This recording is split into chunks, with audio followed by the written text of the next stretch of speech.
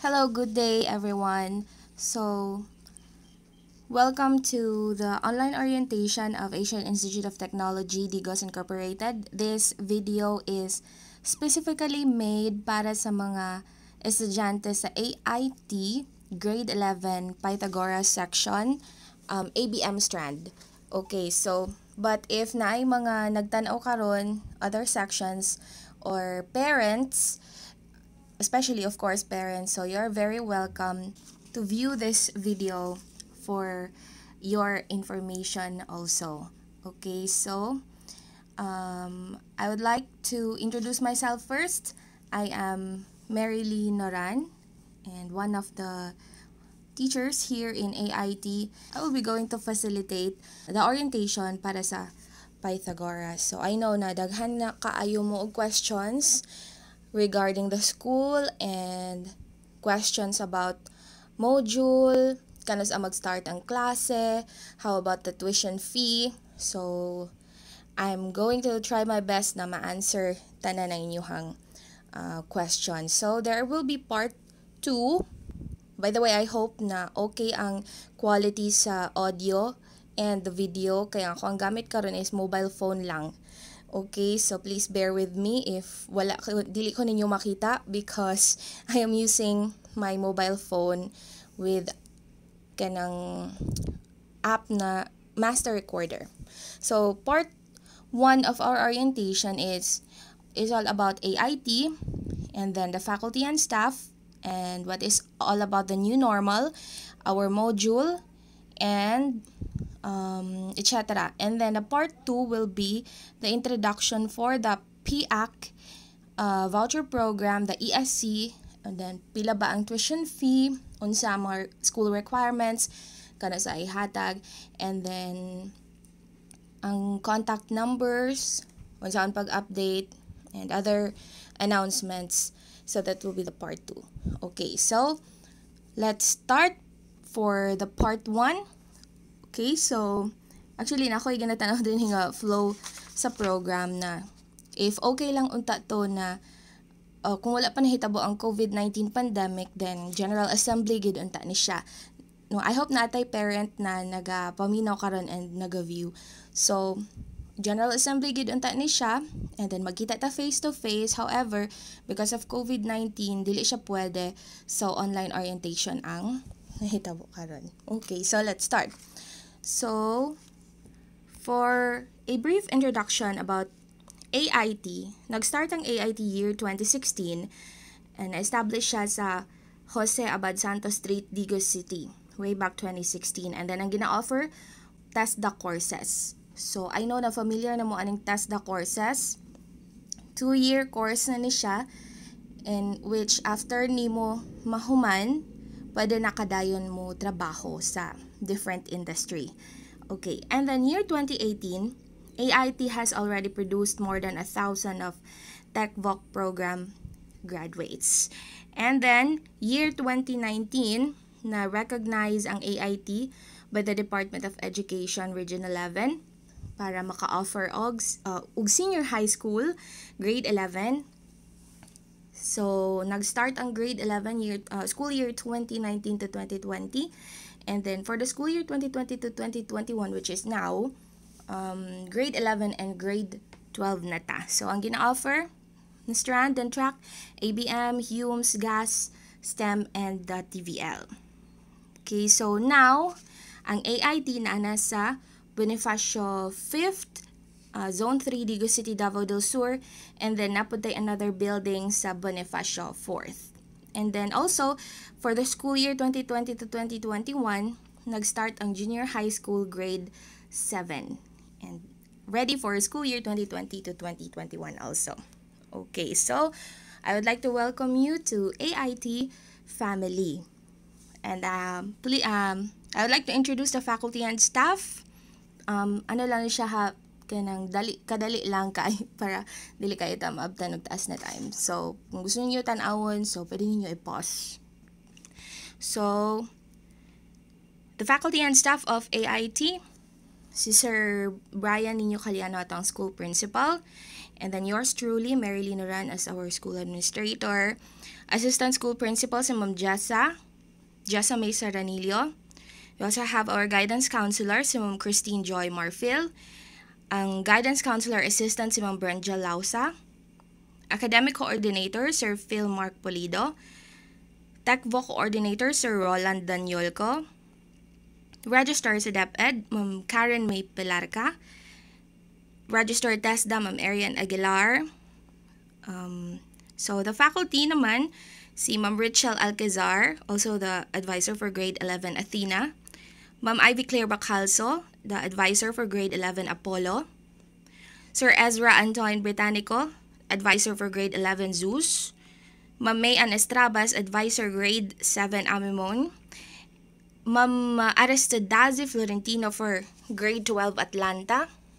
Sir Menard Hiba for grade 12 Orpheus. Sir Aljan Candhumawan for grade 12 Heracles. Ma'am Riza Harimocha for grade 12 Diomedes. Ma'am Michelle Ann Montecalvo for grade 12 Achilles. Ma'am Claudine Salvania for grade 12 Perseus. Ma'am Sheila Solis for grade 12 Hercules. And Ma'am Samantha Joy Soto for grade 12 Evander. So, muna ang faculty and staff of Asian Institute of Technology. Now, let's go sa another presentation. For the continuation, what is the new normal? Kabalo ko makita gina ninyo always sa TV or even sa Facebook. Ang new normal is in terms of education, no face-to-face classes gid ta. That is not allowed. And then, but instead of face-to-face classes, natin alternative learning methods like e-learning, distance learning, and offline learning. So, sa the new normal, kailangan natin physical distancing, even kung magawas ta no, sa public places. And then, kailangan ta magsuot gid og face mask. The respiratory hygiene or personal hygiene, kailangan limpyo. And then, environmental hygiene, katong kailangan mag-disinfect, labi na sa mga areas na permi nato ginagunitan like doorknobs, ato ang cellphone. So, kailangan nato limpyuhan kay basig daghan na kay klase nga germs and virus ang naa din ha, dili lang kay COVID. Okay, so the new normal pod, online teaching and learning is going to be more regular. So, ang ato na yung methods karon, online teaching na gyud and learning. So, more classes being conducted through web video conferencing. Video na gyud siya more because katulagi dili man pwede ang face-to-face classes. Now, what are we going to do? Number 1, challenge ni para sa mga teacher to activate or empower ang kamo, mga estudyante, nga maka-learn mo even on your own. Bisag kamo lang. Of course, with the help of your parents, your sisters, or kinsa man ninyong kauban sa inyong balay. So, kailangan with the support manggod with the family. Okay, sa man kauban sa inyong balay. And then number 2, make technology the servant, not the master. So, if ever na maguul ta because wala kayo tay technology sa balay, wala tay gadgets. So, it doesn't mean na malugmok na lang kita, no? And maguul ta all the time because wala tay gadgets, like wala tay laptop or Android phone. Don't worry because ang technology is yun nga, servant na to ang technology. And even though wala ang technology, there are other ways pa para mas maka-learn ta. Okay? Karon, the learning continuity plan of AIT. So, makita ninyo doon na yung mga logo lang. So, because for information, nagipapasa man good sa Department of Education ng mga private schools kung unsa ang learning continuity plan. So, that's it. Natay printed modules. We're going to use also the Google Classroom, the Google Meet, YouTube, and Wix.com and other apps na pwede magamit para to reach out sa inyo sa mga estudyante. Okay, so dito sa learning delivery options ng AIT, we have e-learning, modular or blended learning. Sa e-learning or /online class. So, this is applicable sa mga estudyante nga naay stable internet connection, mobile phone, or laptop. Number 2 is modular, kataning mga wala gay access sa signal, walay access sa gadgets, yun nga, kasi walay technology sa balay. And then the blended learning is exclusive para sa TVL na students, because as we know, pag TVL ka, more ang inyong specialization na subjects more on training, skills training yun na. So kailangan siya nga blended. It's module and then napod kay training on site. However, kaning blended learning dili pa nato karon ma-implement because according to authorities gyud dili pa man pwede ang face to face and dili pa pod pagawason ang mga minor. So this is still a bit kumbaga it needs to be kumbaga i-update pa lang mo ani about ani if ever nasugtan na ang schools na pwede na mo adto sa school for training, especially sa TVL. Garon naipangutana, ma'am, wala ko'y mobile phone, guba, keypad lang. Wala pud may tarong nga signal, ma'am. Pwede lang ba ko mag-module? So the answer is pwede kaayo. Wait lang, tanaw na ko kung kinsa ang nag-question ato. Okay, wala na ko nasulat. Pero nainangutan akong pwede ra ba daw mag-module kay walay signal or internet. So, pwede ra. Basta you can assure me nga you can learn on your own without the interaction with your teacher or subject teacher. So, if you are confident enough na wala na itabang sa teacher, then you can proceed with modular lang na ikaw lang and then magpatabang lang ka sa imong parents or ikaw na mismo magbasa and then ikaw na mag-research and all or ikaw na magtuon, ganun. But however, kasi daghan mapud good nag-ingon nga or majority manggod nag-ingon nga gusto nila is modular ang ilahang gusto or ilahang pilion because of some reason. So, okay lang. However, we need magsabot ta nga once a week na adjud tay online interaction. Uy, sorry. Nay mga dogs manggod. So, once a week magsabot ta nga or kumbaga pwede ang bisan pag module ang imuhang pilion, naa kay option nga mo appeal sa online class, online interaction via Google Meet or video call sa Messenger. So, it depends na sa inyo ha. Kung kay majority magud naggamit majority mas nipili og modular. So, ang isa sa mga option na pwede ninyo buhaton, pwede mo appeal sa online class sa it's a schedule. Depende na siya sa schedule sa mga subject teacher.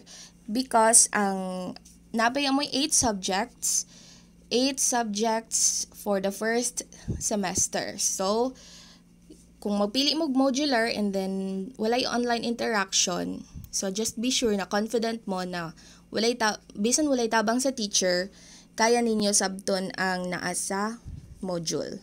Okay? So, katong mga nagpili og online class, I suggest na mapilion na lang po ang modular and then once a week natay online class. So, mo ni siya ang sa learning delivery options nato dire sa AIT. Okay? So, kung na may question, mag-chat lang ta sa ato ang group chat. So, kining sa weekly module naman, so, syempre, tanan man tagaan and this is for free. Ang weekly module nato is naa dito tanan ninyong subject. Mura siya isa ka libro which naa dito yung tanan sa 8 subjects, math, English, science, and ang inyong specialization. So, it's mura na siya book wherein mo to inyong basahon, mo to inyong sabton, and at the same time naa na po dito ang inyong mga activities and then answer sheets nga inyong ansiran. So, kinahanglan kuhaon diri sa school. For pick up lang, kinsa ang mo pick up ang inyong parent. kay dili man mo pwede pa kagawas. So ang mo anhi diri sa school para kuhaon ng weekly module ang inyong parent. If pwede. I mean, if taga-Digos mo, doon lang mo diri sa AIT. Now, na yung mga students nga nag-ask sa ako na, what if, ma'am, dili may kaadto dira sa school because layo kay amua, di ari pa amua sa, asa to, like somewhere in Matanao na very far, nakalimot ko kung sa to. So, nanguta naman, pwede ba nga ipahatod lang dito daw sa barangay. So, pwede kaayo. Pero in some cases lang, nga if dili gid mo maka-anhi diri sa school. So, kaon ako ang inyong address and then kung asa niyo gusto ipa-drop kay ipa-deliver na to na sa inyo Okay? Pero, I would like to emphasize that for pick up only ang module diri sa school. Okay? Alright. Next, ang online etiquette nato. So, online etiquette, mao ni siya ang atuang reminder ni siya sa atua mo na itong hunaon every time we go online, especially sa GC and if naatay online class. So, naakoy 3 major lang din na online etiquette, but there are many more online etiquette pa. This just means na you have to be mindful kung unsa man ang imuhang iingon or i-type sa GC and sa atuang every time na online class. So, number 1, respect others and their opinion.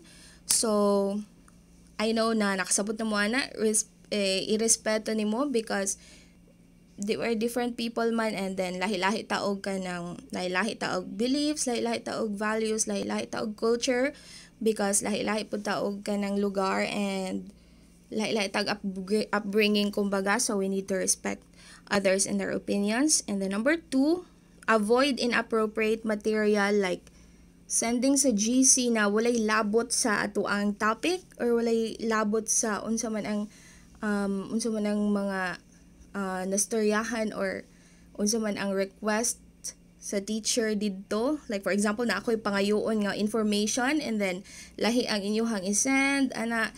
So avoid nato ang inappropriate material na ingana na walay labot sa atuang gihisgutan sa GC. Okay, I know nakasabot na mo ana. For example, kanang mga links nga layo ra gid kaayo.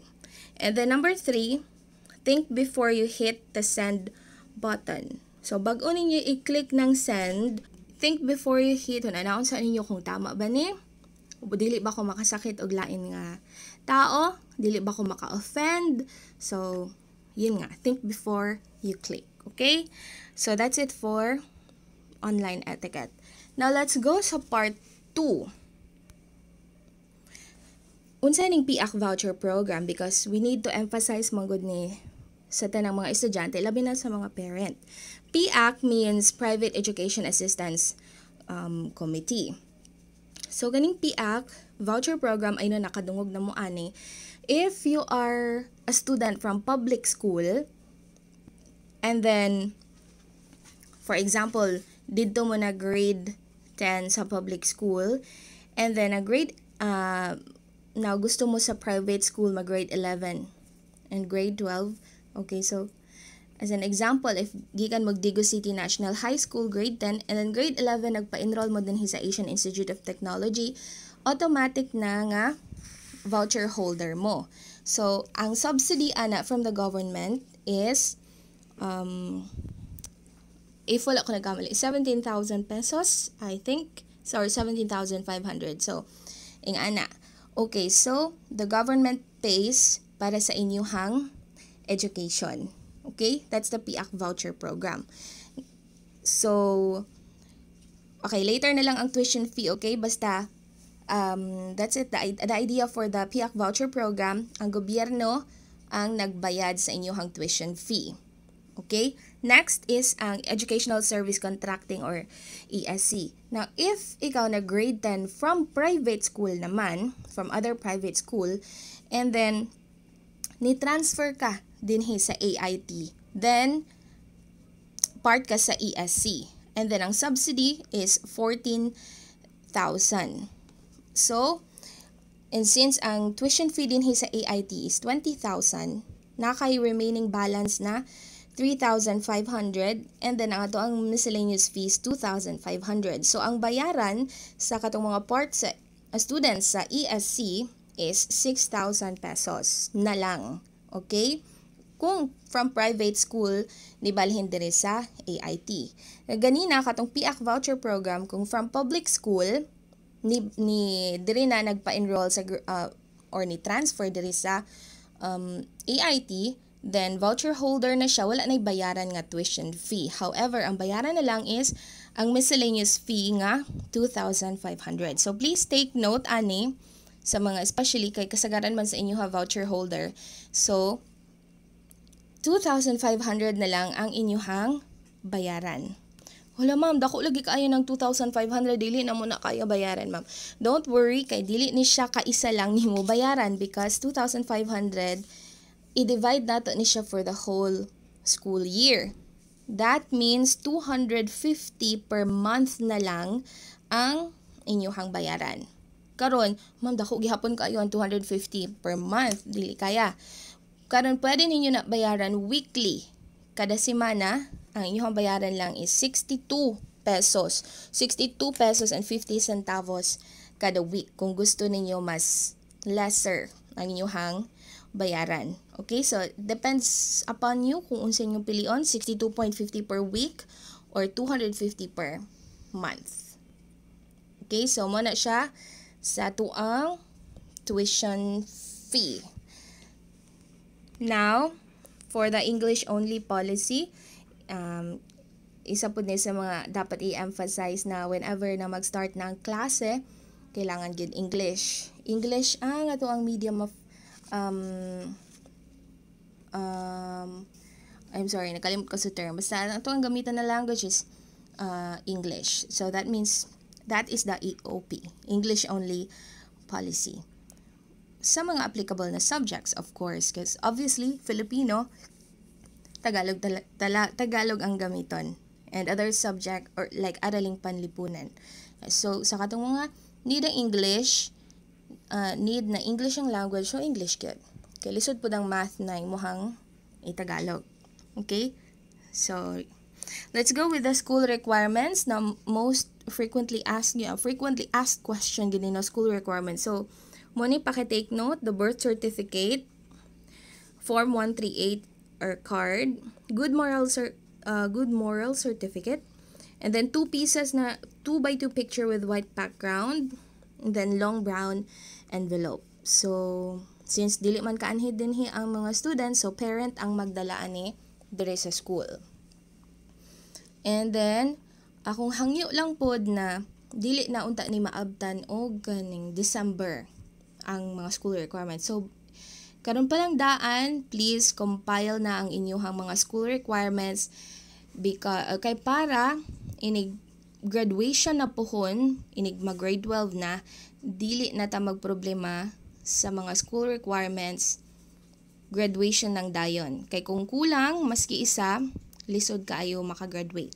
Basig maura hinungdan nga dili mo makagraduate. Okay, so take note of the school requirements and then submit dire sa school. Okay?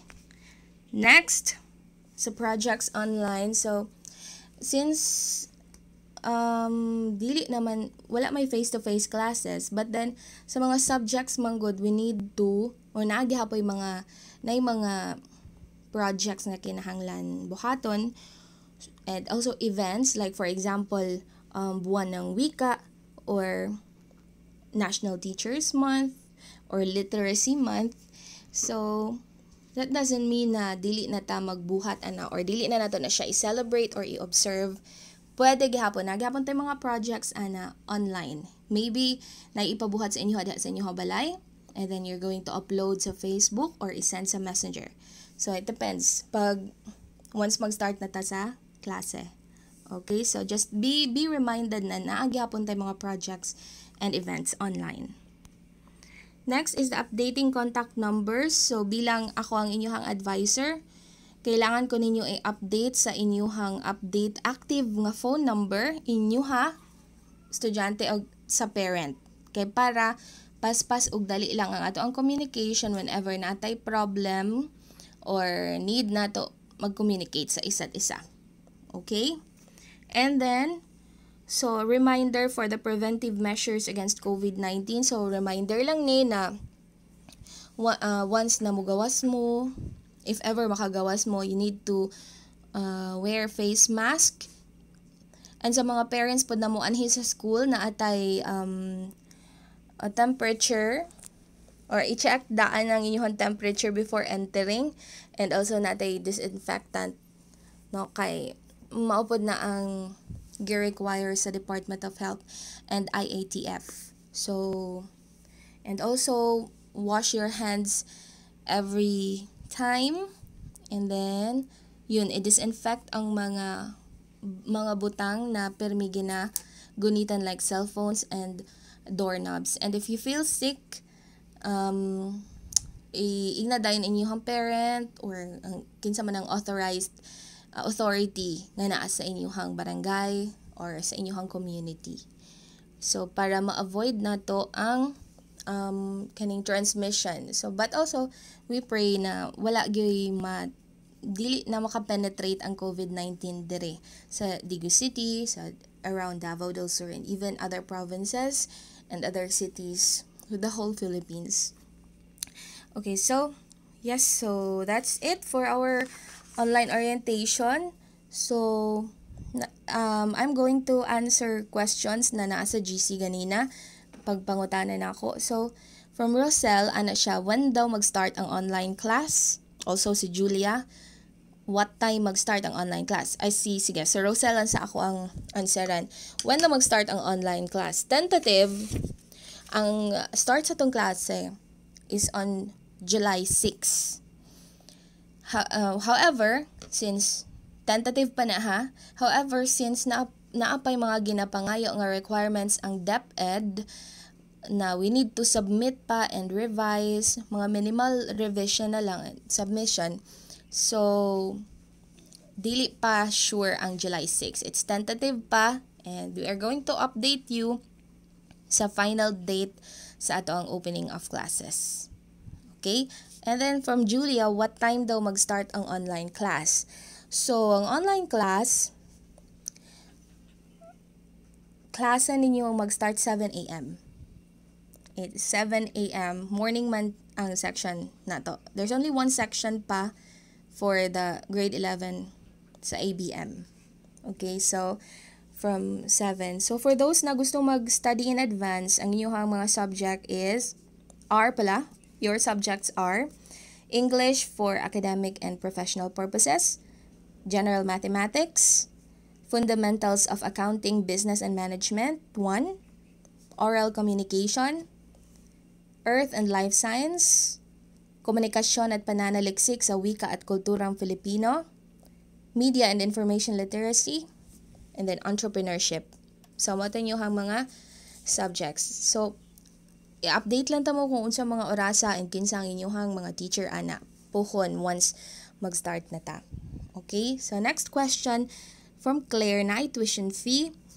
So, yes, I know, wala na tuition fee pag voucher holder ka. Pag gikan ka sa public school. Pag gikan ka sa private school, na ay tuition fee remaining balance na 3,500. Now, ang miscellaneous fees, mo lang dyan na ang kinahanglan bayaran, that's 2,500 for the whole school year. I-divide na to, that's 250 per month. Or, para mas lesser, 62.50 pesos per week. Mo na ang inyong bayranan. Okay? Now, si Desiree, may books po ba na gagamitin? And then, magkano ang isa? So, yung pinaka-book natin, that is the module na. Kasi yung weekly module, compiled na dito na dito tanan ninyong mga readings, tanan ninyong mga subject for the first week or sa mga next week na dito tanan ninyong mga subject. So, ang inyong buhaton, you're going to read, to understand, comprehend, kung unsa man nakasulat dito, then answeran ninyong mga activities nga naa dito in a piece of paper. So, kailangan tayo mag-andam gihapon mo og paper or bond paper, yellow sheet of paper, kay dira mo mag-answer most of the time sa mga activity nga naa sa module. Okay, so prepare gihapon ang ballpen o mga papel. or even notebook kung gusto mo mag-take note. Okay, so again, ang module is free. And then, nangutan na, ma'am, unsaon pagkuha sa module. Again, pick up na siya dire sa parent. Mag-set lang ta og schedule ana. Pero, tentatively, Friday and Saturday ang time nga magkuha og module dire sa school. So, first, depende man gud na siya sa section and we are, i-arrange pa namo na siya. So, i-update lang tamo kung unsaan pagkuha. Okay, so again sa katong mga parent nga dili makaanhi sa school because of some reasons like layo kaayo, pwede namo gid i-deliver sa inyong balay provided na maghatag mo og address and contact details. Okay, so that's it. If na pa may lain nga mga question, then I will be going to answer it sa GC na lang. Okay, and or video chat via Messenger. Okay, so thank you very much, Section Pythagoras grade 11, and see ya sa GC and sa Google Meet, also sa Google Classroom. Thank you!